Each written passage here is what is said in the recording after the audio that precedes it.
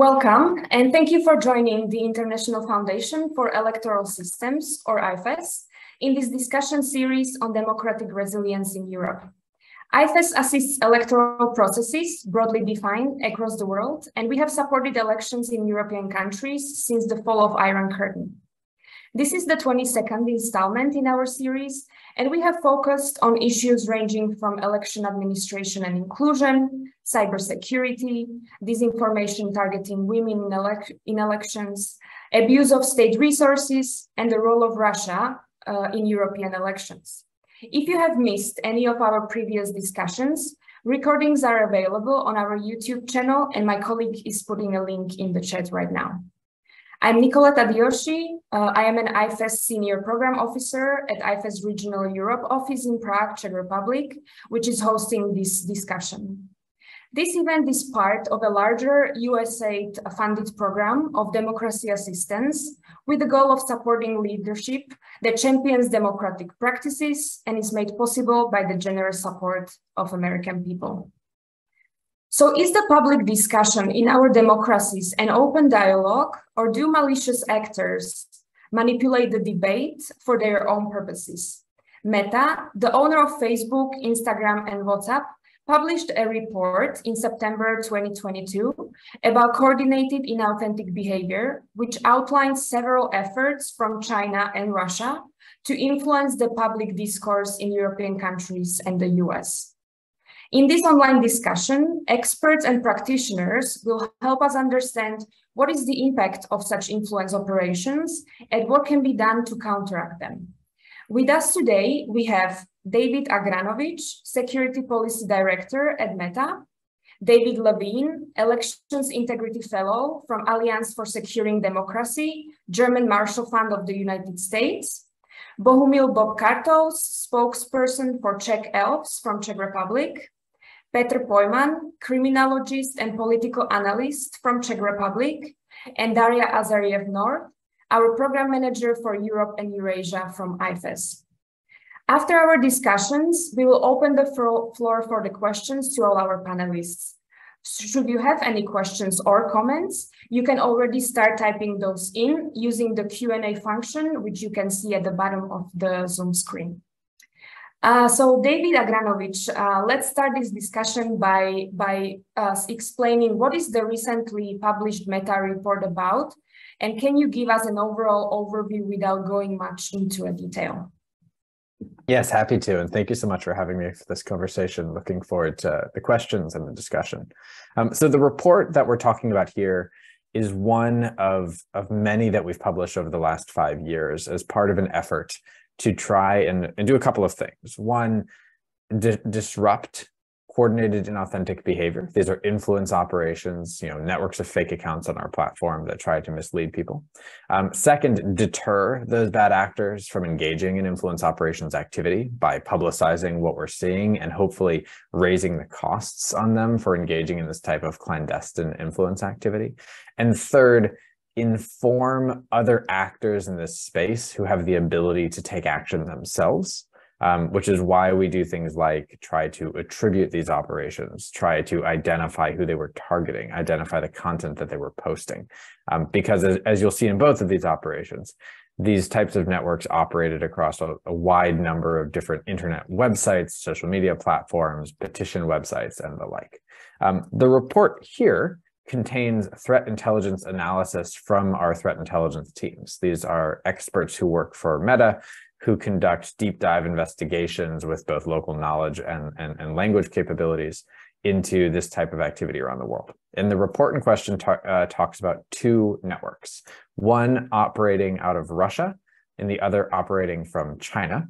The Chinese origin influence operation ran on a number of different platforms, and it was the first one we have seen that targeted US domestic politics ahead of the midterms in the United States on our platform. And of course, part of the reason we're having this conversation is because that Chinese origin operation also targeted Czechia's foreign policy towards China and Ukraine. The Russian network, which is also part of the report, was the largest Russian network we've seen since the Russia's renewed invasion of Ukraine in February. And that network targeted mainly Germany, France, Italy, Ukraine, and the United Kingdom. with narratives focused on the war, its impact on Europe. And it used a pretty broad network of more than 60 different websites that impersonated news organizations, as well as fake petitions on websites run by IFES and change.org. So happy to talk through those findings in more detail, but I know we're going to hit a bunch of these questions throughout the discussion.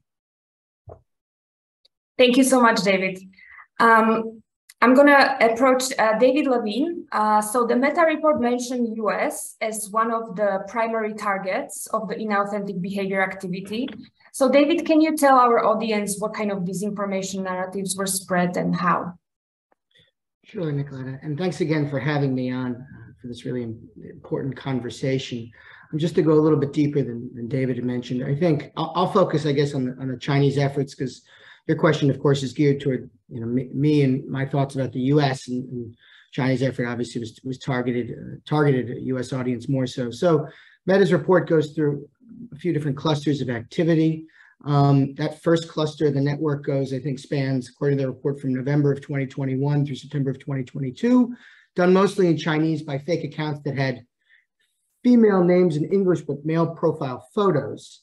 Which I think suggests, and others can touch on this more, sort of the crudeness, right, of this effort. But the criticism there, of course, centered around the U.S., its foreign policies, surveillance, and alleged cyber attacks. There was a second cluster of network activity that was posted primarily in English, to a lesser extent in a couple of other languages, from March to April of 2022. And those accounts were posed primarily as right-leaning Americans, conservatives, and centered around a number of themes, including being sort of, pro-Second Amendment, anti-abortion, and also included things like claims of U.S.-run bioweapon labs in Ukraine, as well as critiques of President Biden and some other elected officials. And then there's a third, just real quick, a third cluster of activity that was also posted from April to August of 2022 that was predominantly, this one, in English. And those fake accounts were posed as sort of more left-leaning Americans, progressive types, Florida, Texas, California. The themes included pro-choice messages, gun reform messages, and criticism of a number of politicians, including sort of prominent Republican Party elected officials like Senator Marco Rubio. Thank you, David. Bob, I will turn to you. Similarly to David, would you talk about the Czech Republic case of these attacks from the report, how they were carried out and what was the focus? Yeah, as I said, as a spokesperson to the Czech Elves, I'm representing kind of the civic reaction to the threats we are talking about here. We can, we have detected the first attempts to somehow talk into the Czech discourse from the side of the Russia during the Crimea annexion, or after that in 2014. It was the kind of the first systematic disinformation campaign detected here in Czech digital space. And after that, rollout years of the problematic public discussion, social discussion about immigration during the 2015, 2019, we detected a really massive influx of the foreign inputs from especially from the Russian side, or the apparatus, or intelligent apparatus of the Russian Federation, which tried to trigger or polarize discussion in Czech Republic, obviously. And after that, COVID came with its part, and it was really a huge influence of the disinformation on the public discussion here in Czech Republic, maybe with all the adults hit by some disinformation in the Czech discourse. And after that, obviously, the Kremlin aggression on Ukraine nowadays, which brought really a huge and massive attempt to apologize the Russian aggression and to act in the favor of the Kremlin interests. So this is the really brief history of the contemporary disinformation history in the Czech Republic. Thank you, Bob. Daria, now I turn to you. We heard how these inauthentic accounts were spreading disinformation both in US and the Czech Republic. So let's zoom out a little bit in Europe, for Europe. Do you see similar operations going on across the whole region? Thank you, Nikki. And first, let me say hello, good morning, good afternoon to everyone, depending on where you are. And thanks so much for letting me have the opportunity to be a part of this great panel. To answer your question, this has been a persistent phenomenon for years across the region, but it has been much more permeating in an unprecedented way recently. And it's no secret that such operations have been a longstanding tool in the Kremlin's playbook. But for China, this is a fairly new arena in which they have been using to deploy the regime's broader global strategy. And the pandemic, coupled with the backdrop of Europe's political landscape, provided China with a big opening to do this recently. So China was able to use the COVID-19 pandemic to create a more positive image for itself in Europe, building on what Bob mentioned. And this was particularly noticeable in Western Balkan countries, where you were seeing narratives being constructed about how the West abandoned the region, while China was the only one there to help with vaccines, masks, and so on. And so, in addition to this, in the past 2 years, we are seeing how disinformation has become more mainstreamed and politicized. And more political figures are using disinformation as part of their election campaigns to gain support, votes. Sometimes this is done intentionally, sometimes unknowingly. But for example, the ruling elites in Hungary and Slovakia have helped amplify Chinese propaganda in particular. And then when it comes to Russia, we can say that the war in Ukraine has been accompanied by, a regional war in the information space. This information war goes, beyond Russia's traditional zone of privileged interest. But it's worth noting that those traditional efforts also continue, and Kremlin's influence in Belarus, for example, is a prime example of this. But then, the foreign influence efforts that are surrounding the Ukraine war are pervasive on many fronts. So, for example, in countries like Georgia, Moldova, Poland, we're seeing how narratives being constructed around the Ukrainian refugee situation is also contributing to rising tensions in these communities. And overall, this means that the two regimes are also working on this front increasingly together. So while Beijing has, on the one hand, avoided directly backing Russia's invasion of Ukraine, it's also worked to amplify Kremlin propaganda in various ways on this issue. And a good example of this was when the Chinese Foreign Ministry repeated Russian, false claims that there was presence of U.S. biological weapons in Ukraine. And then there's Germany. So in recent years, China and Russia have been able to, embed themselves in the economy, ingratiate themselves with the elites. And ultimately, this has contributed to paralyzing the EU from forging a coherent and much needed strategy towards Moscow and Beijing. Thank you so much, Daria. And Petr, I turn to you as well. I think you bring a very interesting perspective into this discussion, because apart from you being a political analyst, you are also a criminologist focusing on organized crime and security threats. So my first question for you would be, can we draw any connections between this inauthentic behavior and organized crime? Yes, this is, hello, I'm sorry I didn't hear the beginning of discussion because there was a problem with internet connection. I'm sorry for this. Now it looks okay. In general, in my team for Ukraine, we have a cyber group, and we were focusing on this topic from the 2014. And there is one very important conclusion. here in EU, in the US, it has a little sense for cyber experts to be member of organized crime groups or to work for them, because they can make a big money in legal sphere, and there is no, in fact, there is no motivation to join the criminal groups.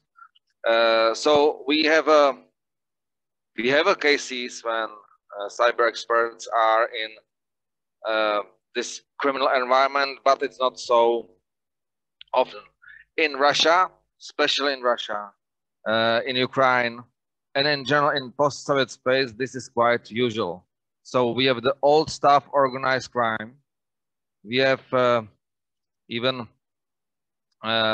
organized crime, which is following this old school matters, old school romanticism. One of the example of this may be also the head of the private military company, Mr. Prigozhin, which is in fact a member of a criminal group working simultaneously for Russian secret services, involved in cyber crimes because there was a fabric of bots under his command, and you have a private army. Now, more and more members of this private army are the guys with long prison experience. So in this case, you have everything in one person. So everything is connected. And this is quite specific, especially for this post-Soviet space in Russia, when organized crime is connected into the when our cybercrime is interconnected with the organized crime, and plus it's used by secret services, because earlier the only reason why it was working like this was a profit, to make a money. There were even guys in prisons working as a cyber experts, or let's say hackers, from the prisons. As a result, they had some profit, but now as it's used by the special services, it's used as a weapon, and this is something very specific. Thank you very much, Petr. So in this first round, we talked about the report, what is the report about, but let's now conceptualize it. So back to you, David Agranovich. So why do you publishing these reports? Why public, governments, NGOs, civil society need to know about it? Yeah, so we started publishing these reports in 2017 with the first influence operations takedown that Facebook did. And the reason why, I mean, it was twofold. One, I think it would surprise no one on this call that Facebook had a lot to learn in 2017 on the issues of how to counter influence operations, particularly after the platform had missed the Russian interference in the US elections in 2016. And so one of the reasons we started publishing the reports was because, quite honestly, no one would trust us if we said we were tackling the problem, if we weren't extremely transparent about what we were seeing. The second reason we published these reports, the reason we still publish them today, is because a cross-societal problem requires a cross-societal solution. And so oftentimes with these networks, what we see most, what we're best able to analyze, is activity on the Facebook platform. And we can often glean a lot of information. We can attribute these operations to who might be behind them based on technical or behavioral data that we can see on Facebook.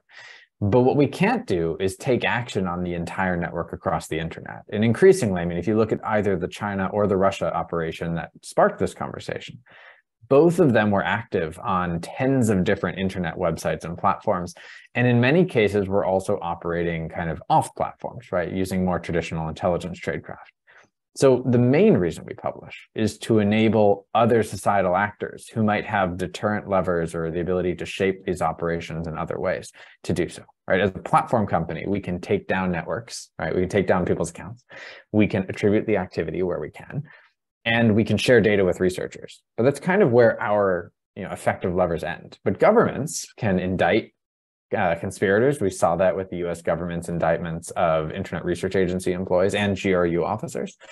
Governments can sanction organizations, as we saw with the sanctions on Wagner and the Internet Research Agency and Yevgeny Prigozhin himself. And governments can also conduct more holistic intelligence analysis and collection activity. But similarly, researchers and civil society, I mean, some of the folks on this call, all right, Bob's group, for example, do incredibly important investigative work across the internet and can pull some of the threads together that even our teams might not be able to. And so by sharing this data, I think one of our other goals is to enable that kind of research, where understanding the threat in a more holistic way is possible. Thank you so much, David. So, Bob, I will now turn to you. What concrete impact does this inauthentic behavior has on the Czech Republic as a country and its online space?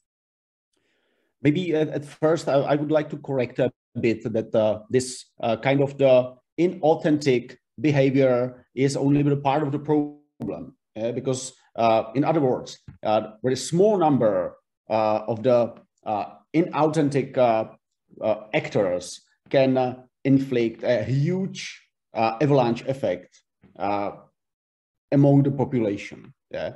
For example, there is detected only the few people in Czech Republic, they actively try to spread pro-Kremlin propaganda, but we can detect some of the 15% of the adults in Czech Republic, they are vulnerable very sensitively to this kind of the manipulation. Yeah? It means that this kind of like a virus. Yeah, you can put it into the network, and through the network it will spread to those people they are vulnerable to be infected with it.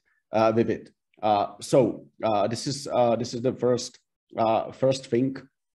What we can see in Czech Republic when it comes to the impact is that there is a kind of the growing synergy between those foreign actors, especially from Russia, because we can talk later about the China and a bit a different approach to the manipulation of the public opinion in Czech Republic. Synergy between those, they try to actively spread pro-Kremlin propaganda, and local actors or stakeholders, especially the political parties, the populist political parties, they try to use the content, disinformation content, to cement somehow the political marketing, and very successfully, because there is a very simple formula. If those people they believe to the pro-Kremlin propaganda, so we can use this content for free in our political marketing, and it is very cheap for us to use this content as kind of the something what is reflecting the sentiment of the part of the voters in Czech Republic. So the direct impact of the disinformation campaigns is a change of the political situation in Czech Republic, especially in some elections. We are in the campaign before the presidential elections in Czech Republic, and we can see nowadays and for the months before that there are some candidates that are targeted by the disinformation campaigns very purportedly. So we will talk about it later. Thank you, Bob. My next question is for Petr. Can these online operations impact national security? And if yes, then how? I'm sorry, there is some problem with the connection, so hopefully you can hear me. I don't know about the last. My answer was okay? Everything? Okay, I'm sorry for this. What I see,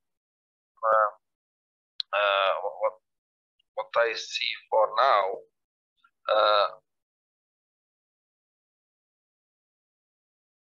I see for now, I don't think that, like, in my country, but I'm not so often working here. I'm more focused on Ukraine, so I may not be correct. But in general, I don't think that especially after the February 2002, the Russian propaganda lost a lot of loyal supporters here in Ukraine, here in Czech Republic, because it's not supporters of the Russian politics and Russian war in Ukraine. There is a quite small people who can publicly show this support, I think. But which is working, and this is something the Russians are trying to do also in Ukraine, that by attacking different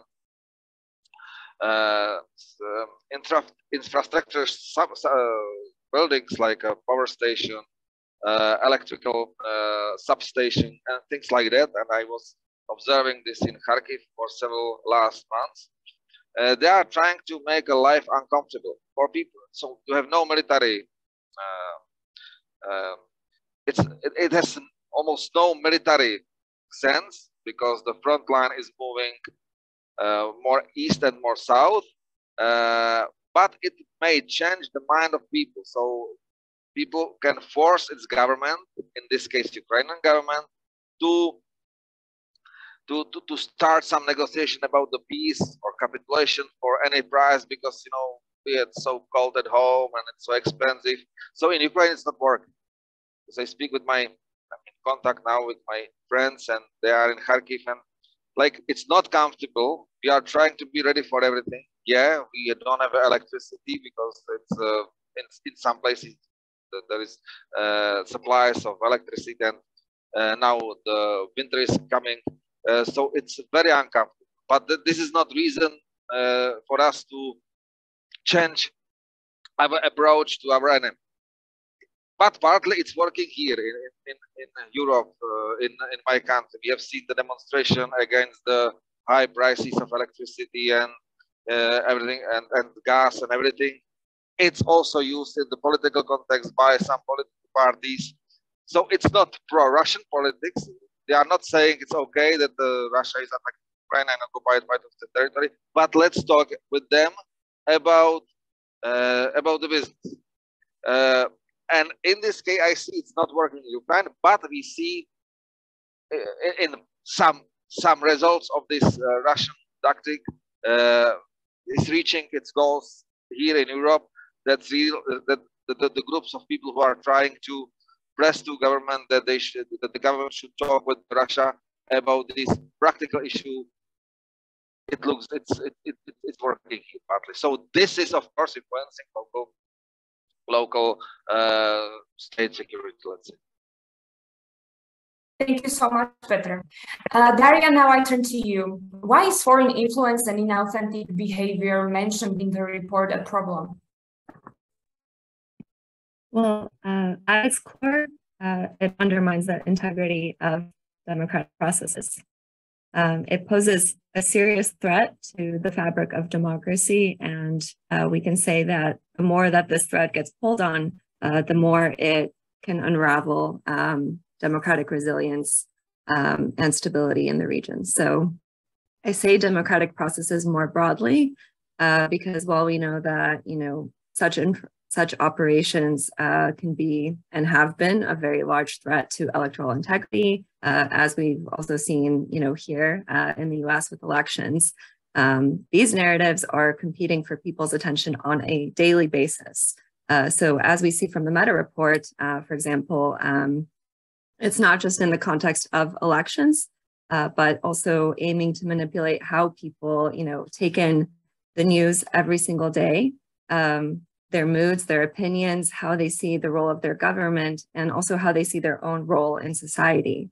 So all of this contributes to overarching concerning trends that we're seeing in the region, such as democratic backsliding, lack of trust in public figures and state institutions, and polarized societies, and overall disillusionment and apathy.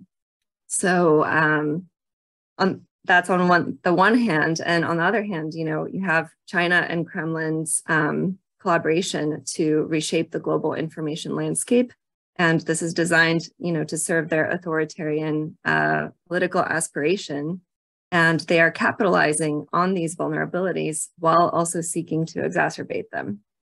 So, although Russian and Chinese interests diverge in some critical ways, they're collaborating more and more in the disinformation that they are disseminating in Europe, and then the narratives that they are spreading. And this is all, in an effort to fulfill their goals for the global order.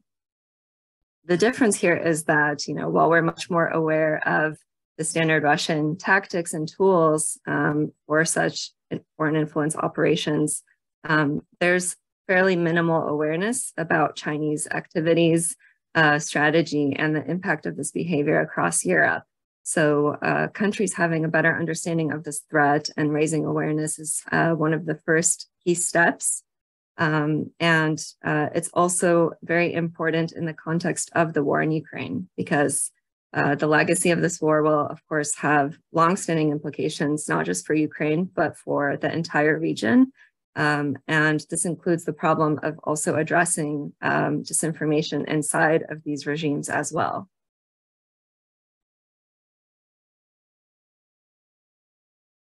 Question for David Levine. So David, Daria just mentioned the impact on election integrity, and you are an expert in this field. You observed many elections. So my question to you is, what impact can inauthentic behavior has on election integrity? Sure. Nikoleta, that's a really important question there. We could probably have an entire session on that, but let me just sort of touch on a few things. One, you touched on my experience observing elections right around the world. And I think one of the things for those of us who observed elections is how, in fact, right, this can actually impact election observation. I mean, many election observation missions have traditional media monitors, right, that have contributed to efforts by seeking to identify media bias, inaccuracies, misuse of state resources. But when we see technological advances and we see disinformation and inauthentic behavior, that presents, frankly, unique, evolving challenges to election observation. And, you can do things like have increases in fact-checking organizations and verifying official sources. But, this certainly makes it harder, right, to be able to separate the good information from information, or make it harder to separate the good information from that that's not. And so certainly, for election observation efforts, that's a piece of it. But for more broadly speaking, I think there are a couple of things that really come to mind. If these efforts, right, coordinated inauthentic behavior efforts are successful, and to be honest, right, as Meta sort of points out in this report, there are a number of reasons to think that this was not particularly successful, which we can talk more about. David began to touch on. But if one is successful, that can affect people's access to high quality, accurate information, which is critical to ensuring election integrity. Right? You can manipulate voter information or civic information. The research shows you can dampen voter participation. You can lessen trust in electoral management. And as a former election official, I'm keenly aware of that, right? Both obviously here in the United States, but where I observe overseas. And that's really important because, of course, in healthy democracies, voters should be able to relatively easily make informed choices about how to vote. And inauthentic behavior can make it harder to go about finding some of that accurate information to make those choices.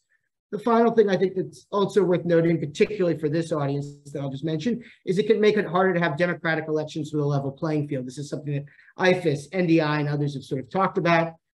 Universal equal suffrage, right? In addition to voting rights, includes the right to seek to be elected to public office without discrimination.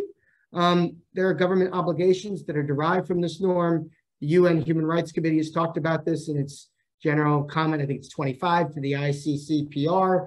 And, that talks about providing security, among other things, from defamatory attacks, other false forms of information. And that has the ability to potentially harm a candidate or a political party's electoral fortunes. And so, these things, if successful, can have significant consequences on the integrity of elections. But to Daria's point, obviously, this goes well beyond simply, right, the conduct and integrity of elections as well. Thank you very much, David.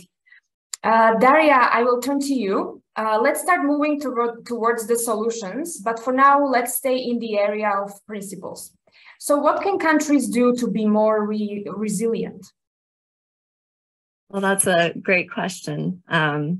We talk a lot about resilience, but I think it's not just about democratic resilience, but also democratic persistence.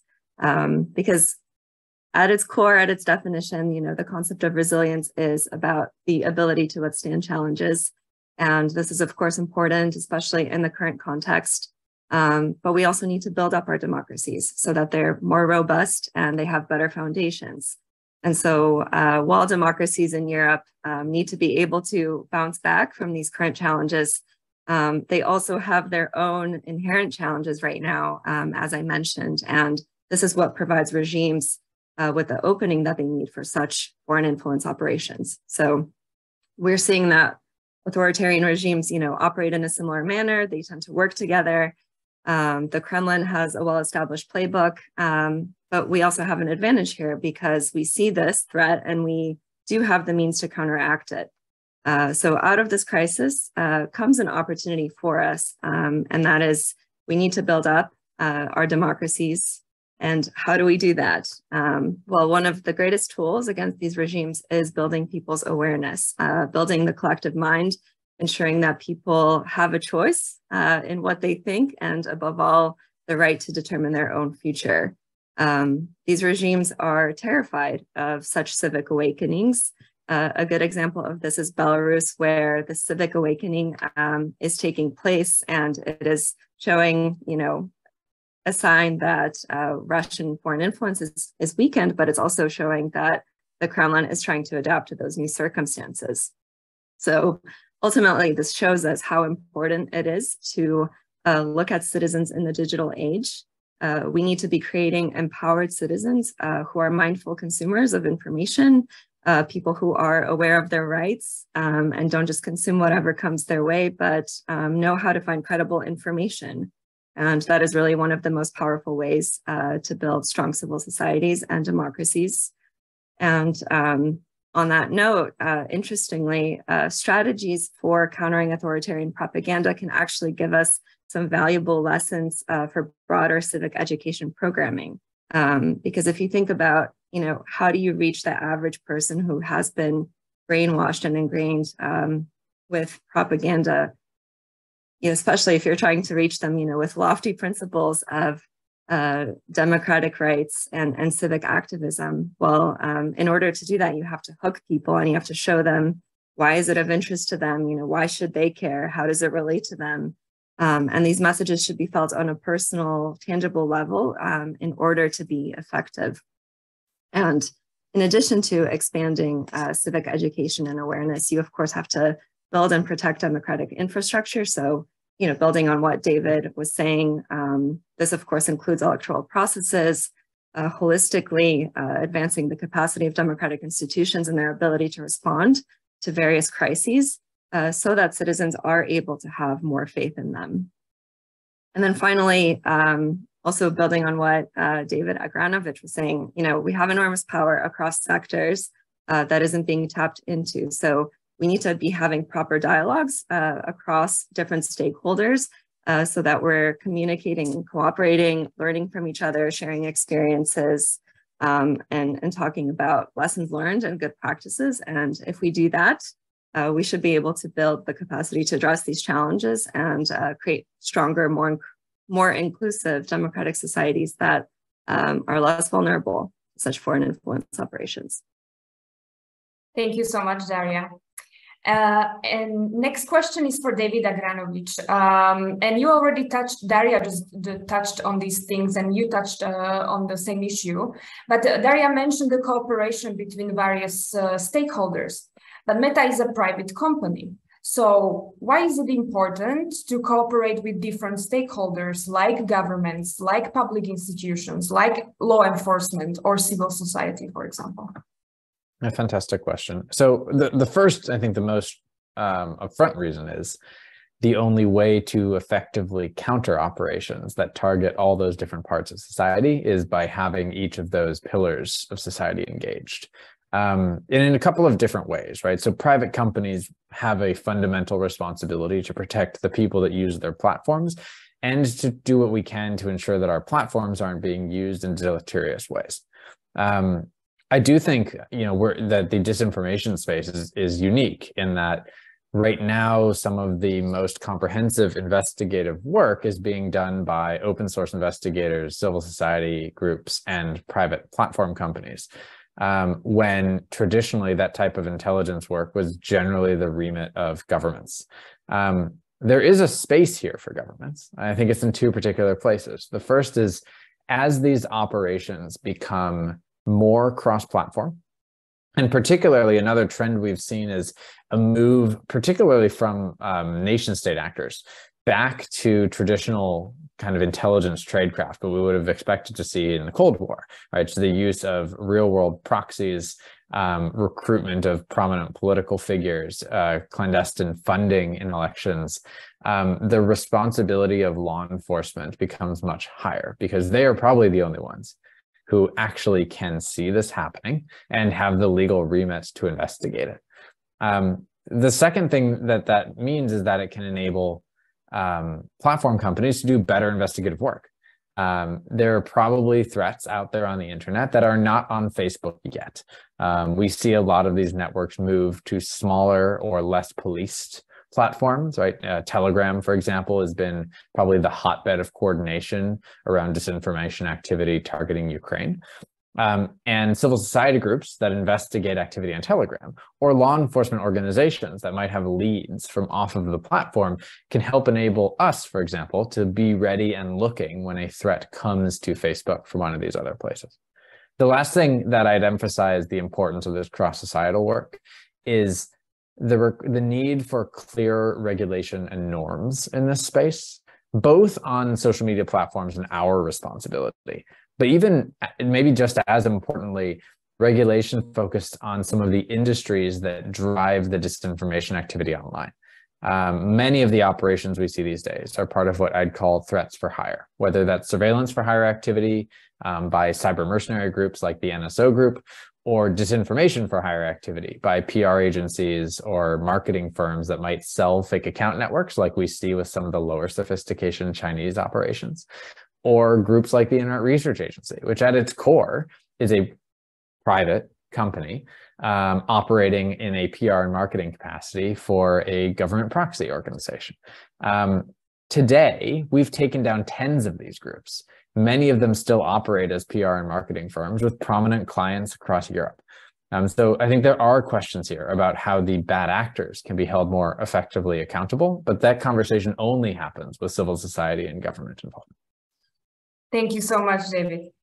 And back to David Levine. We now know that the online space does have a huge impact on election integrity. So what are the key aspects for solution in this area? Sure, I'm glad you asked that. I think I'll touch on just a few that I think are really important and that others have touched on, but it's worth amplifying. So I think one is there needs to be sort of greater attention and resources to promoting election integrity. And to be fair, I think, whether it's Meta or civil society, I think there have been greater efforts in a number of places across the world, but I think those efforts need to continue, right? Whether we're talking about public authorities, international organizations, philanthropic foundations, right? We need to be investing in tech talent and digital capacity, media efforts, and election management bodies that protect and promote electoral integrity, so that we're not sort of in a position where we find ourselves constantly playing defense, reacting to whatever the latest issue may be, right? We're in a more proactive posture. And I think, to a point that others have made, that the reason this is so important, of course, is that we want to be encouraging and having greater cooperation, collaboration, and rapid sharing of information related to threats to election integrity. If government wants to be, ideally, right, government would be able to very quickly, right, if they're aware of sort of disinformation across platforms, they would be able to have access and be able to get information very quickly without sort of having to sort of go on a one by one basis, right, to sort of be able to do that. And I think, along those lines, and we've heard more about this, but I think it's really important to have tools that can assess increasingly which elections might require closer scrutiny, right, whether it's for potential election interference, right, or for things like mis and disinformation, or even coordinated and authentic behavior, right, the topic of today's conversation. I also think there's a need for greater technical assistance against threats to electoral integrity, right, by autocratic interference in elections. And when I say that, I mean it's important for electoral management bodies to have the help they need to defend their elections and receive assistance as quickly as possible. Whether that we're talking about, that's in the context of having electoral cybersecurity teams or other niche technical expertise that can help fill gaps. And I will say part of this, right, is making sure that everybody, myself, right, everyone here ought to be thinking about, are there additional capacities we can be providing to help election officials? Are there tools that would enable election officials to amplify or put out good information close to election day? And I know that this has been a topic of conversation, for example, with regards to paid advertising in the run-up to election. But that's certainly, vis-a-vis Meta, but that's not the only place. And I think it's really important that election management bodies have the resources that they need. And so, again, I think, just two things. One is, how do we sort of do, right, promote more effectively electoral integrity and get these election management bodies the resources they need? And I do think this has particularly become an acute problem now, when so many election officials, for example, across the world, they were aware, right? They were aware of election or cybersecurity instances or threats from malign actors like Russia and China, but they perhaps had to take from those resources to try and make sure that they could run elections safely as a result of the coronavirus pandemic, right? We can't be in a position where bodies are having to choose between one or the other, right? They need to be able to do both and. So I'll leave it there. Thank you so much, David. And I turn to Petr. From the security perspective, what are the key aspects for solution that you see? Here I would like to share a Ukrainian experience, as this is something for us hard to describe, that you are opening the internet and a big part of pages is not accessible. And it's exactly the case if you are in Ukraine. You in fact cannot access Russian internet in general. It's not working. It's illegal. You can, in theory, work with the Russian internet with VPN, but in fact, it's Russian websites to use the Russian emails addresses, to use Russian social networks like Kontakte or Classmates. It's forbidden for Ukraine, especially for Ukrainian officials. And I remember, as I'm working there for quite a long time, that even some Ukrainian officials, including the heads of police department or police guys, because we were working with the police, they were having email addresses on the Russian on the Russian sites like Mail.ru or Rambla.ru. So this is something which is absolutely which cannot be accepted during the war, when your enemy would be able to read your messages, would be able to see everything. And as you may know, all Russian social networks or email services are in fact easily controlled by Russian secret services if it's necessary. So, but even after the 2014, I have seen a lot of cases when the Ukrainian police official or police department were having the email address on Mail.ru, because it was usual. Till 2014, it was usual. Everyone was on social networks, Kontakte or Odnoklassniki, so in English it's Classmates, and were able to use the Russian, and it was usual to use the Russian email services. In one case, during the cyber training, we showed to our Ukrainian colleagues how easy it is to read it, and that even with usual hacking instruments, Mail.ru is not very well protected, and we were sending an email from the official Kremlin accounts to these addresses with heroes to Ukraine, heroes to Ukraine, heroes to glory to Ukraine, Slava Ukraine, and they were receiving it to its primary messenger service. So it was a very good example. Why not to use this services. Similarly, it is with social networks. So now social networks. So now in Ukraine, all of these services are forbidden. You cannot use it, only with the VPN. And maybe I'm talking so long. I have one more remark here, but I can say it next time. Thank you so much, Petr. Bob, I will turn to you now. So you represent Czech Elves, a group that is actively fighting trolls and disinformation. So can you describe for our participants what are the solutions to fight foreign influence and these inauthentic behaviors in Czech Republic? Yeah, thank you. Following Daria and David speeches, I need to stress, yes, in long term, it is necessary to build up social resilience in the national countries by education. Yeah.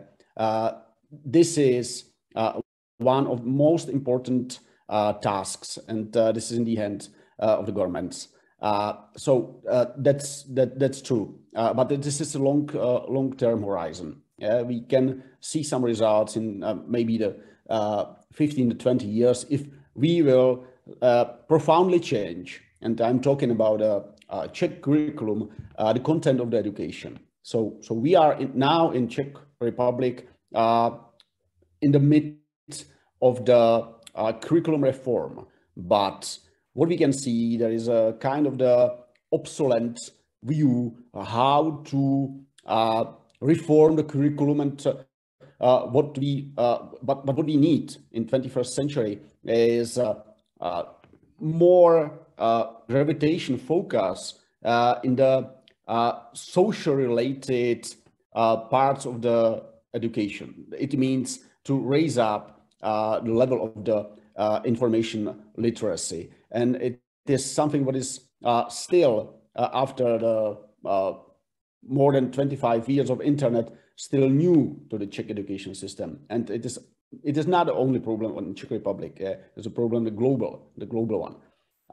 Yes, David is absolutely right. We need to cooperate among different partners, among the different stakeholders, which only enable some proper reaction to the threat of disinformation or cyber attacks. So that means that we need to raise awareness about the problem, and what we can see in Czech Republic, it is quite changing. The sea is changing in the good sense of this word. It came with the new government in Czech Republic, which is more active in the countering or tackling the problem of disinformation, but it's still not enough. Yeah, it is. There are some first steps. What I can see as a very important indicator of the resilience is kind of the reaction of the civic society. Czech Elves, as a Baltic Elves, is a kind of this spontaneous reaction of the civic society, and this is kind of the indicator of the resilience. 2 days ago, I've been to the conference in Vienna, together with people from Slovakia, from the Western Balkans countries, and it is a quite huge gap between the situation in Czech Republic, where there is a strong response from the civic society, if you compare it to the state of things, for example, in Serbia or Montenegro. Yeah, absolutely different worlds. So it is we need to be aware and knowledge that the seriousness of the problem is different when it comes to the really different countries in the Central and the Eastern Europe, and what we need is a kind of the common response from the EU, because when it comes to the negotiations with the big techs in their hands, our platforms we are talking about, so we need to kind of the consent about that this is the big problem, this is a big threat, and we need to negotiate together with them, because from the position of the Czech Republic, 10 million population country, it is not easy to take some position for the negotiations like this. Thank you so much, Bob. So let's move to the last round of questions, which are going to be focused on the practical solutions. But looking at the time, I wanted to ask kindly our panelists to keep the replies short, so we have time also for the Q&A. So let's start with David Agranovich. What are the practical solutions Meta used to counter inauthentic behavior? Yep. So I think shortly, our approach is a combination of investigating the threats, right? Our responsibility is use the data we have to understand what's happening on our platform, disrupt those operations, take them down, not just the fake accounts, but the real accounts of the people behind the operation and any other assets that they have on the platform. So if they're running pages, groups, events, Instagram accounts, or otherwise using our services, that we can take a holistic, broader action to try and raise the cost on a bad actor. Third, disclose what we're seeing, right? Share our findings and share findings with researchers. We built an archive, for example, for research organizations that contains all the content from networks that we take down. And then lastly, scale our enforcement beyond individual takedowns. Something really unique about platform companies is for one of the first times in warfare, we control the terrain on which the battle is being fought.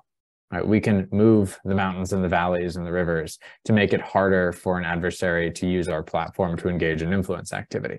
And so something that we do after each takedown is evaluate how the network used the platform and ask the question of, okay, if we saw, for example, Russian actors running pages in 2016, using the fact that our pages are opaque about who runs them, can we simply make an automatic system in pages that shows the location of the admins? Now, that's obviously not going to defeat every influence operation, but what it will do is force the admins running the pages to take significantly more sophisticated communication security steps, which will cost them more money.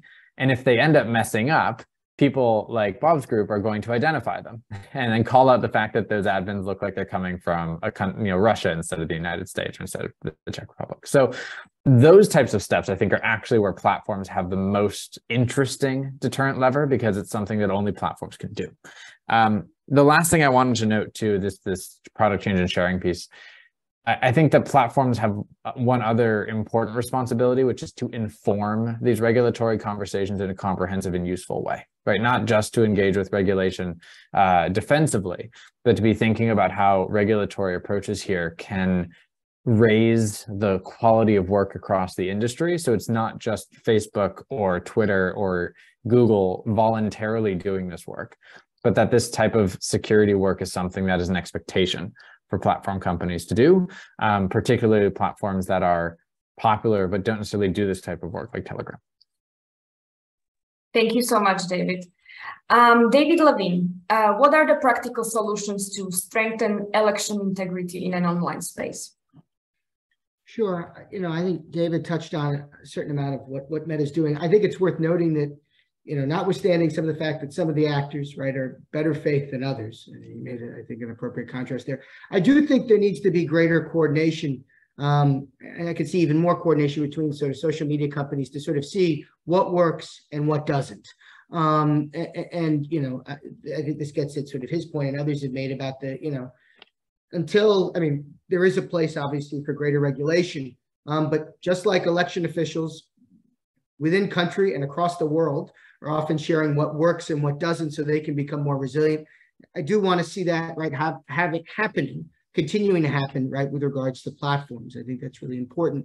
I also think it's important that we're seeing civil society actors, social media companies, and others that are frontline partners integrating more closely with election officials, because I think we can see some success, right? I know that there was a case study done of Mexico's 2018 elections, right, that had some success in part because there was some closer collaboration and cooperation between, right, the electoral authorities and some of those sort of civil society actors. And in some cases, we've seen some of that success too when we've looked at, for example, previous elections, in not the most recent one in France, but the one 5 years before that. And so I think that's something that I think is really important. The other thing, of course, that is harder and others may jump in on is that when we have bad faith actors, where possible, we need to be able to hold them accountable. And I think that matters. And I want to be very clear, right? Freedom of speech and expression, they matter. But obviously, if there are circumstances where people are pushing out information that has the effect of inciting violence, there needs to be accountability. If there are folks who are running for office and they somehow are dropping the ball there ought to be repercussions at the ballot box for them, right? So that they don't have that platform once they assume office to be able in any way, shape, or form, right, give further credence to some of the efforts we're talking about here. Thank you so much, David. Petr, from the country security perspective, so what can governments do to counter spread of disinformation and foreign influence?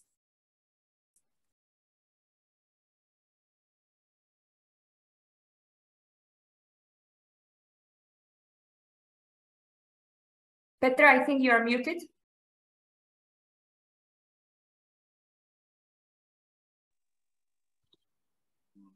Yeah.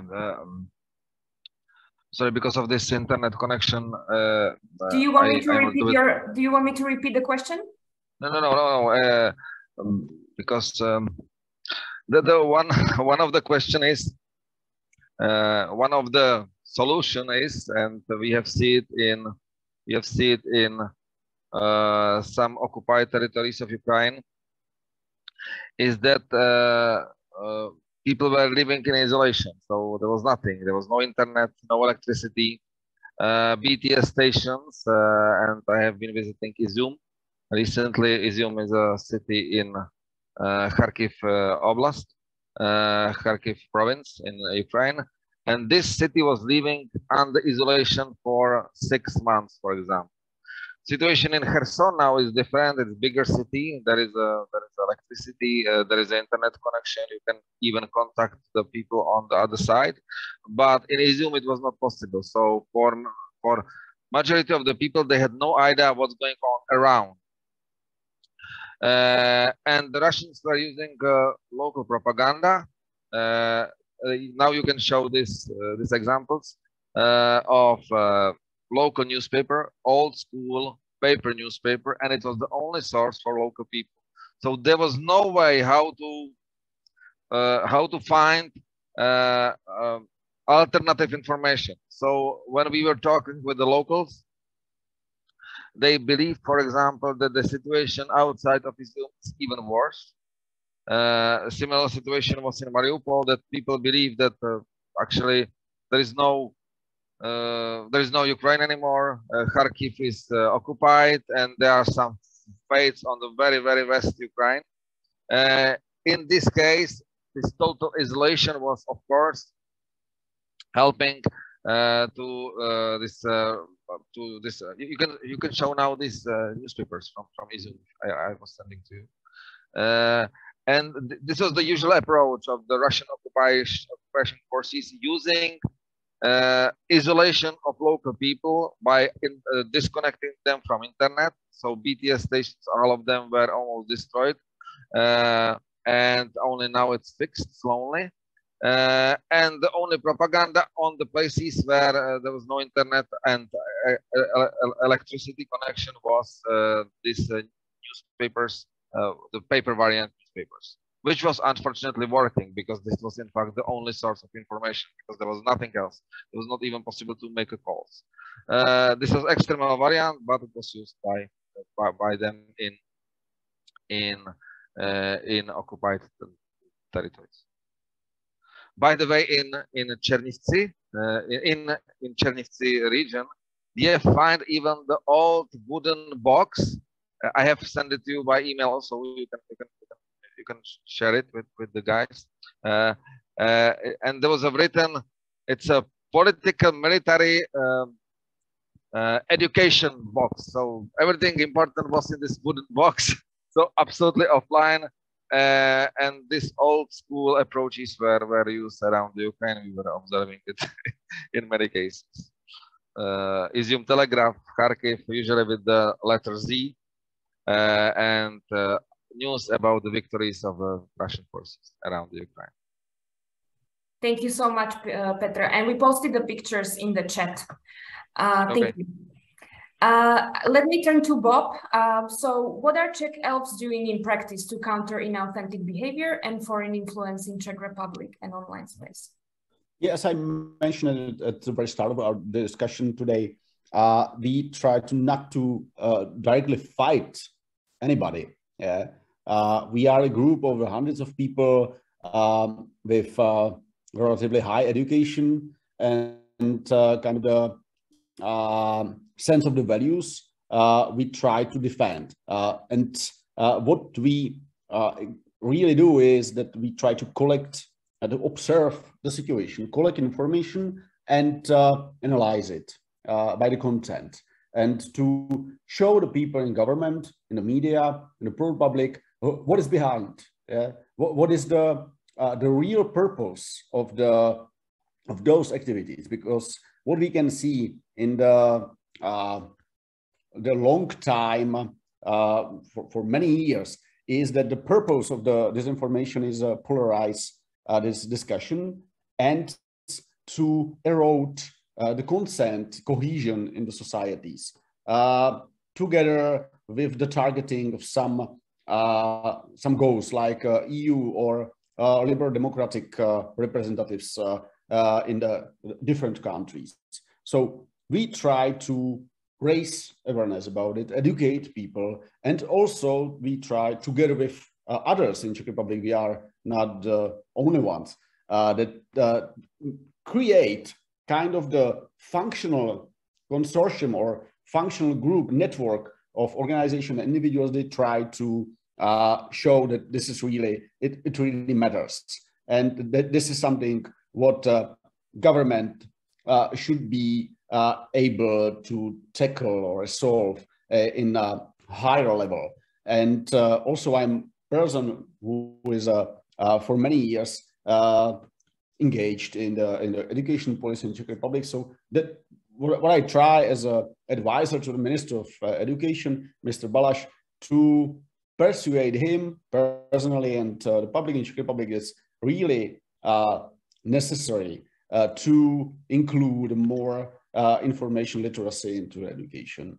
But it is really long run. Thank you so much, Bob. And finally, Daria, what is IFES doing in terms of practical solutions in countering foreign influence?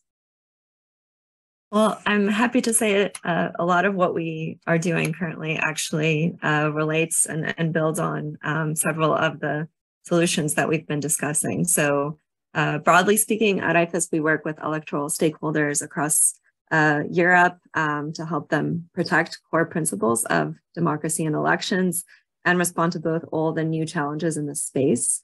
One of the key mandates of our USAID-funded Regional Europe program is countering malign Kremlin influence in democratic processes. And we try to approach this through a holistic perspective. So we believe that if we build the capacity of electoral stakeholders across several pillars, this includes, technical assistance for election administration, but also information integrity programming, cybersecurity, political finance transparency, electoral justice, as well as civic education, then we will be able to build the resilience of those democratic institutions in responding to these threats and their ability to serve as trusted institutions. Another big part of that is giving these stakeholders the opportunity to engage in peer exchange so that they can create sustainable networks, share their experiences, common challenges and good practices, and learn from each other.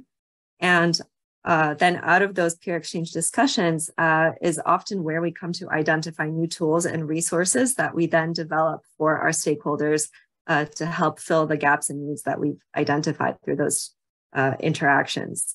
So a good example of this is our work with election management bodies on helping them counter foreign influence and disinformation. In 2020, we established a working group for election management bodies specifically for addressing this issue. And out of those discussions, we developed a crisis communications and combating disinformation playbook, which is really meant to serve as a tool and guide EMBs through effective approaches to responding to threats of disinformation and different crises. On the cyber front, we also seek to help, build EMB's capacity overall, and we're building new regional networks of EMBs and their peers with shared threat intelligence mechanisms for them to communicate with the tech industry also, so that they know what the latest coming their way is, especially in periods ahead of elections. And then, of course, foreign funding and corruption is another key entry point for malign influence in the region. And so we're working to foster more transparent systems. This includes launching a community of practice that will connect stakeholders across civil society and state institutions so that democratic actors can better implement strategies that will increase transparency and accountability for the online conduct of election campaigns. And then finally, as I've mentioned, civic education and media literacy are vital in equipping young people with the ability to discern propaganda and disinformation narratives. So we have a broad range of initiatives on this front, which includes our civic education university course that is now offered at more than 100 universities across Europe. Thank you so much, Daria, and thank you to all our panelists. We received many questions. We can now move to Q&A. We received many questions, but unfortunately, I want to be mindful of everyone's time. I'm not sure we'll be able to reply to all of them, but maybe if our panelists would be willing, we can share the replies in writing. But at least one question that came from Mike. It's for David Agranovich. What is the appetite for Meta and other firms to provide details to either journalists or trusted organizations that wish to pursue these problems and their perpetrators? I think the appetite is generally quite high. There are some, I wouldn't say barriers, but just hurdles that we often have to get over. The first is, as a large platform, and this will surprise no one, Facebook has been under a lot of scrutiny, not just for our work on security, but also on our data handling and privacy practices. One of the main things that we have to do when we're working with external partners is a relatively challenging series of legal gauntlets in order to be able to share data outside of the company. We've created an archive tool. I know there was another Q&A question about how to get access to that archive. I will follow up with the organizers with kind of the process that we're putting in place for civil society groups to apply for access to the archive. But the biggest challenges are purely ensuring that we are sharing data in a responsible way, and that when we share that data, we're doing it in a way that's compliant with mainly EU privacy regulations. It won't surprise anyone that this became much harder after the Cambridge Analytica situation, where data sharing with academic institutions turned into unauthorized data sharing with private organizations.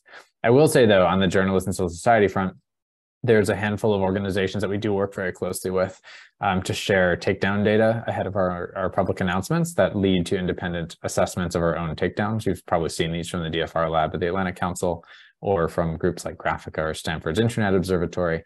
This year, we're hoping to add a bunch of additional research organizations from other parts of the world with the goal of next year being able to grow that number substantially. So I'll share the application information with this group. Just a concrete example, we partnered with, for example, CNN, right? So International Broadcasting Media, on an investigation into a Ghanaian troll farm that was targeting the US in 2020 in Ghana. What's really cool about that was we were able to attribute the activity to the IRA, quite high confidence based on on-platform technical evidence, which CNN didn't have. What CNN did have was a reporter, Closer Ward, who was willing to fly to Ghana and actually track down the location of the troll farm and confront the IRA employee in Russian about what he was doing in Ghana, which gave, I think, us and everyone else unprecedented insight into what this actually looks like on the ground. So I think that those collaborations can be super effective when we do them the right way. Thank you so much, David. And again, thank you to all our panelists. As I mentioned, I will ask them if we can reply to all of your questions in writing and then share it with you. We have your details. So we have come to an end of our time together. Again, thank you all the panelists. Thank you for all the participants for their participation. I want to thank again to USAID for supporting this event, as well as my IFES colleagues. The next installment of this discussion series will be held during mid-November, and the specific topic for that event will be announced in the near future. I hope to see you all then, and until then, I hope you will stay safe. Thank you.